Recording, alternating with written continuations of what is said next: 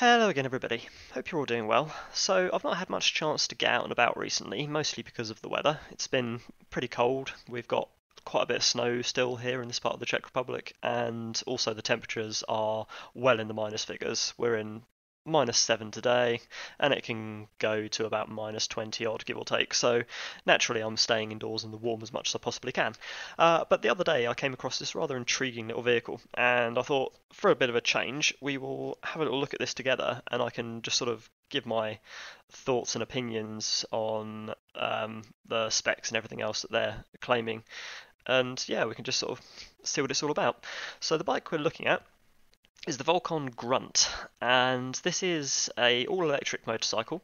And right off the bat, it's definitely one of those ones that's going to divide opinions quite drastically. Now, obviously, most more conventionally styled motorcycles, people will either like them, not like them as much, or maybe not be particularly one way or the other about them. But this bike kind of reminds me of my own bike, the Suzuki in that its styling and everything else is very out there. It's very different. It's very rugged and practical, but it's definitely not going to be to everybody's tastes. So it is going to be one of those bikes that you either love it or hate it. And in fact, I've seen a couple of people already commenting on this bike. Some people saying they think it looks really cool. Other people saying it looks absolutely horrendous. Why would you want such a thing? So already those kind of divided opinions are showing. Now, I personally am quite a big fan of these very different, very rugged, very quirky looking bikes. Obviously, I love my Suzuki Van, so that's just my kind of thing. But before we get too into the bike itself, let's just quickly talk about Volcon themselves. So Volcon are a Texas startup. They are quite new. Basically, their whole thing is they want to be the Tesla of the ADV power sports sector. So they're looking to dominate the off-road electric vehicle category.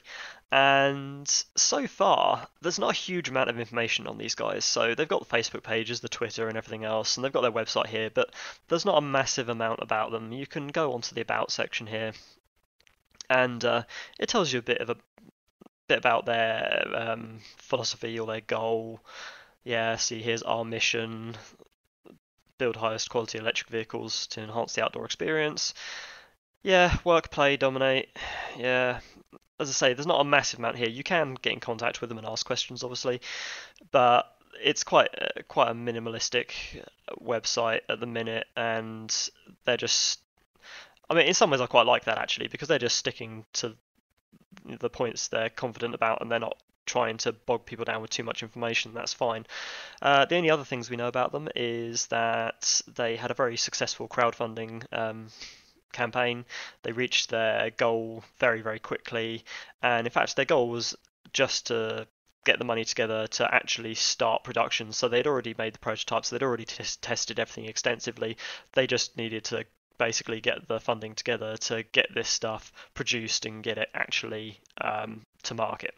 So just quickly again before we go on to the actual bike itself, there are 4 vehicles that they are looking to make. Now the bike, well, there's actually 2 bikes. There's the Grunt and the Runt. They are near enough the same bike with a few minor differences, but one's more powerful than the other. But that's just the bikes. Now those are supposedly coming out. They're already available on pre-order, and they're supposed to be coming out in the next couple of months, actually being shipped. Moving on from that, later on this year, they're looking to start producing and shipping out the Stag, which is this thing. It's just an off-road buggy, obviously again all electric and everything else. And then they've got the Beast, which is kind of like a cross between an off-road buggy, and it's got a bit of a truck bay in the back as well, so it's kind of like it's a utility vehicle sort of thing. But as I say, we're not looking at those today. We're going to specifically look at the Grunt, because this is the one that you can actually pre-order right now, and it's the one that sort of caught my eye as being interesting. So let's go down to another picture of it. So here it is. Here is the Volcon Grunt, and as I say, it's styling-wise is very similar to the Suzuki Van in a lot of ways. Now, it's very boxy, which is quite an interesting design choice, but I don't think that's actually too bad. I do quite like that you've got some relatively boxy elements, but then you've got these kind of nice sweeping elements to the frame as well, which kind of it doesn't. I don't think it looks too bad. As I say, it's going to divide a lot of opinions, this one, but I think I've always liked the very utilitarian, very rugged sort of designs of this type of bike. And you've also got, I mean, the wheels, these look like kind of steel wheel type things, very strong, very sturdy, designed to take a lot of beating. So that's an interesting little thing there as well. I don't know what they're actually made of. They might still be an alloy. In fact, I'm sure they probably are, but it does kind of look a bit like a steel rim, doesn't it?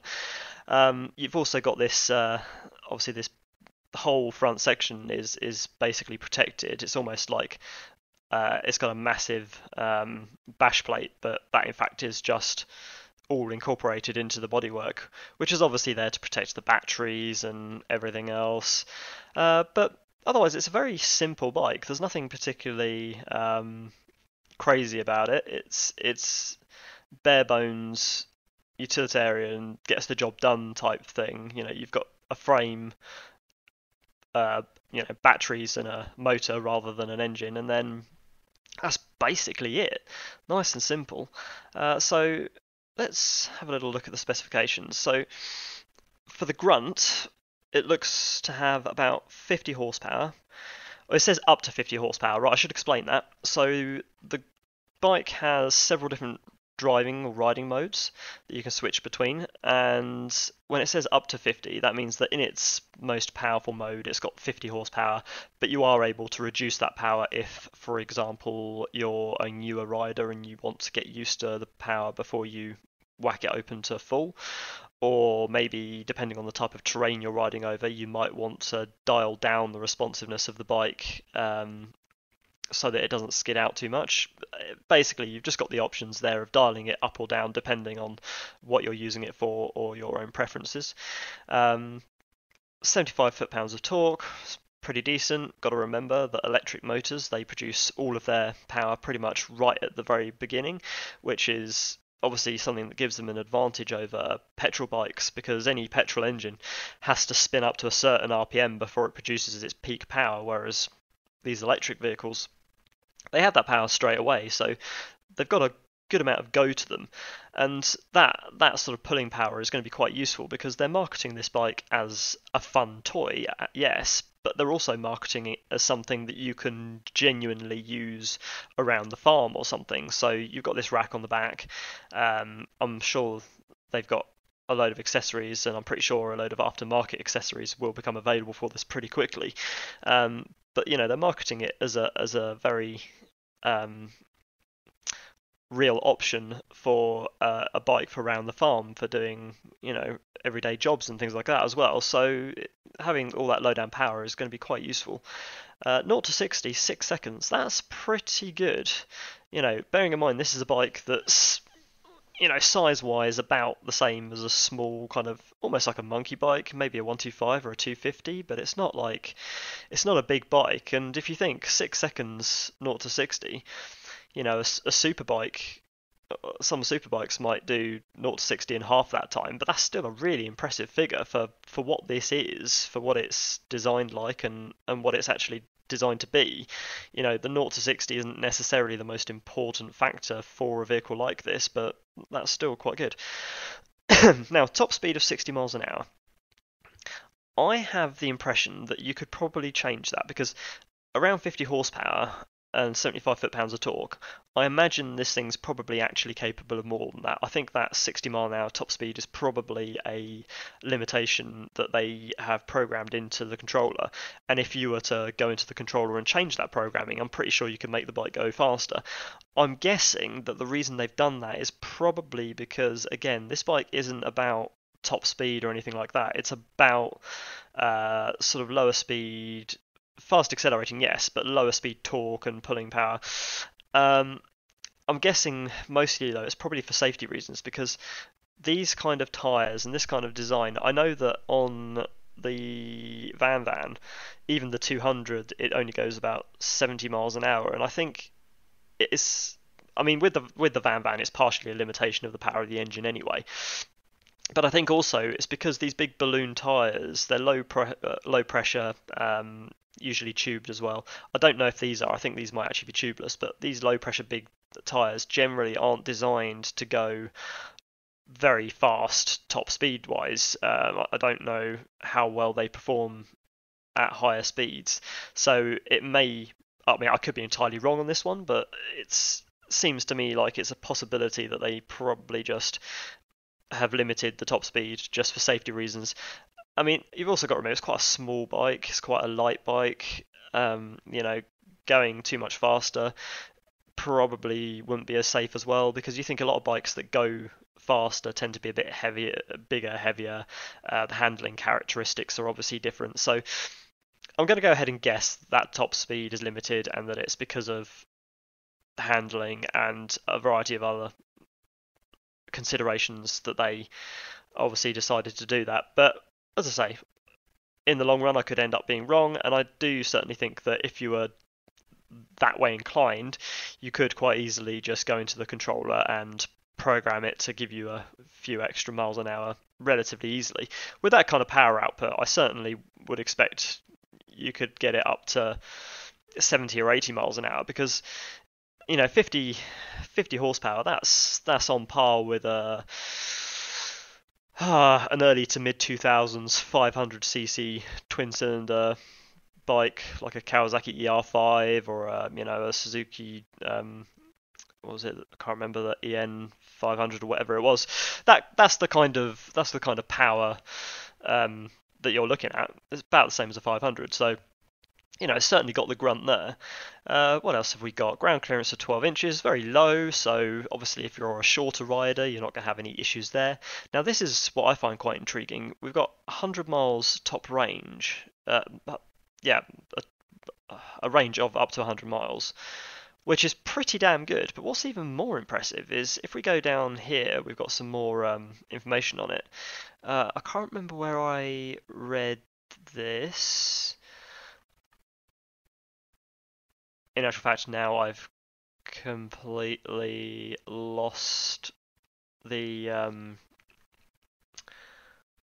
part where I found it. But basically, I've read that this will completely charge the battery in about 2 hours, which is pretty fast. But more impressive than that, it charges off of a standard home socket. So we're not talking about like a proper vehicle charging port or anything. We're talking about 2 hours to charge the battery from basically dead to full on your standard home electrics. Now that to me seems quite optimistic. Like, a lot of vehicles do have fast charging and they're quite thingy, but we're talking about something that's got a claimed range of 100 miles and it only takes 2 hours to charge it on regular home electrics. Now, I'm not saying that's impossible, and I'm sure they probably have managed that, and if they have, that's really, really impressive. But it's one of those things that I think I will remain skeptical about until it's been a few people who have owned one for a little while and done their own little sort of reviews and stuff on it have actually confirmed that, because it does seem to me a little bit too good to be true. I mean, maybe again that's just me being a bit behind the times. Maybe technology has advanced so much by this point that actually that kind of capacity charging that quickly on your regular home socket is entirely possible. I don't know, but I feel like with electric vehicles especially, a lot of the specifications have to be taken with a little bit of a pinch of salt, especially range, because whenever a electric vehicle company say up to 100 miles, well, what conditions is that based on? Is that based on it basically running on a rolling road in a warehouse with no wind, no resistance, no nothing? What are the actual figures out on the road, taking into account a couple of hills every now and again, wind resistance, rider weight, all this other stuff? I get it. It's difficult to put an actual realistic figure on it, because you just don't know. Everyone weighs different. People have different weights. People ride in different conditions. You can't predict everything, but it just seems like, with electric vehicles as opposed to petrol driven vehicles, those figures tend to be a bit more kind of varied, or you have to take them with a bit more pinch of salt than their petrol counterparts. But even so, from what they're claiming, this could turn out to be a really, really quite impressive, really good little bike. If you're into the styling, obviously, if you're one of these people looking at it going, oh my god, this is absolutely hideous, then you're never gonna be convinced otherwise. But if, like me, you're looking at this thinking, actually, that looks pretty cool, then it could well be a decent little bike to own. And I'm sort of looking at this thinking, okay, range up to 100 miles. Realistically, let's call that 60 or 70. If you don't drive it like an absolute maniac, then okay, that's not too bad. Especially when you think this bike, you're not really going to buy it as I mean, you might buy it as a commuter, you might buy it to like go to school on or something, but generally speaking, you are going to be buying this for having a bit of fun off road, or just playing around on the farm or something. The batteries, I did forget to mention, the batteries are hot swappable as well, so you can buy the bike and buy separate batteries. So when you do run out, you can stick the other ones on charge, stick the spare ones in, and then 2 hours later, the ones you originally depleted are charged anyway, so you can pretty much just keep the thing going constantly, which is quite cool. But the biggest thing, I think, is the price. This, to me, is just incredible, because I mean, it says starting at just under $6,000. Obviously, that's because you can opt to buy the spare batteries and all this kind of stuff. But just for the basic bike with one battery pack and everything you need to ride it is just under $6,000. And as I say, that to me is quite incredible, because electric vehicles are still very, very expensive, because they're expensive to produce. They're a new technology. Things are always more expensive when they first come out. They haven't had time to get cheap and more affordable yet. So the fact that we've got here a bike with, well, seemingly very good performance at that kind of price, because this kind of price is what you'd expect to pay for a 125 or a 250 petrol bike new, and even then that would be one at the lower end of the scale. You'd be looking at quite a budget bike for this price. But as I say, here you've got something that's got the power of a 500cc, potentially a good range, a top speed which is okay and I'm pretty sure can be increased, and yeah, generally for that, well, as I say, for that price, it's almost unbelievable. I'm not entirely sure how, because they could easily have made this at least a couple of grand more expensive. If this bike sat here at 6,995 or 7,995, people would still be ordering it. So I think it's quite good actually that they are doing it at the price they are doing it. Now, I think I've gone over everything I can find about this bike. The only other thing worth mentioning is the fact that it is waterproof. So apparently all their vehicles, all the electrics and powertrains are IP67 rated, so they're fully waterproof. So basically you don't have to worry about pressure washing them or driving it through a small river. It is just designed to be a rugged little thing, and even, from the name of it, they're calling it the Grunt. They're kind of going for that sort of army, outdoor, rugged sort of naming as well. So yeah, it's a very interesting little vehicle. And I thought just wanted to share this with you guys, because obviously it caught my eye, and I do know a few of you out there will find this rather intriguing. And as I say, some of you might find it absolutely horrendous, but it was just good to have a little look at it. What I will do just quickly before we end though is show you the other version. So this obviously is the Grunt. This is the more powerful version. If we just go on to this, we also have the Runt, which is quite aptly named because, as you can see, it's much cheaper looking. It's much much cheaper in general anyway. This basically is the kids version. So this is actually designed it's the Grunt, but it's a scaled down version, and this is the sort of thing that you would give to your kids as their first bike or whatever to play around the yard, or join you. Say you got the Grunt and got your kids the Runt. You can go off together and tear up the trails. But yeah, I mean, if you look at the specs of this, it's like 35 mile an hour top speed. Only got a 35-mile range though, which is unfortunate. But again, this is, I mean, you can even tell by the styling of it, this is much more of a toy than obviously the Grunt is.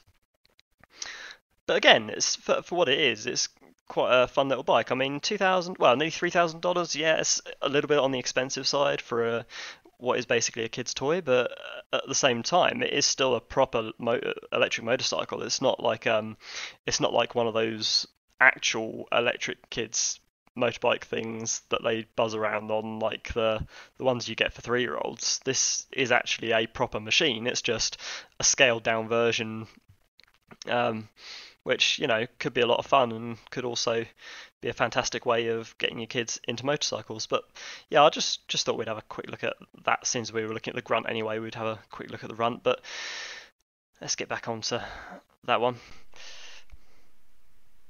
No, where's it gone? That's the beast. But anyway, there you go, guys. As I say, I just wanted to sort of share my thoughts with you as to what I thought of this bike, and yeah, hopefully you enjoyed this little video. If you did, please do give it a like. If you haven't already, please do subscribe to the channel. Go check out my other videos. Obviously, I'm not going to get a chance to really do many actual riding reviews anytime soon because obviously we've got COVID and things like that going around. The weather's pretty bad, and also because I've moved to another country, it's kind of difficult for me to get out and do test rides because we do have the bike dealerships around here, and there's a few bike shops around where I live, but the actual dealerships where I can go and test ride bikes are quite far away. It's like an hour and a half drive away from here. So I will endeavour to do so in the future, but for now my videos are obviously going to be more all the maintenance stuff, all the rides around, all the scenery, talking about various things.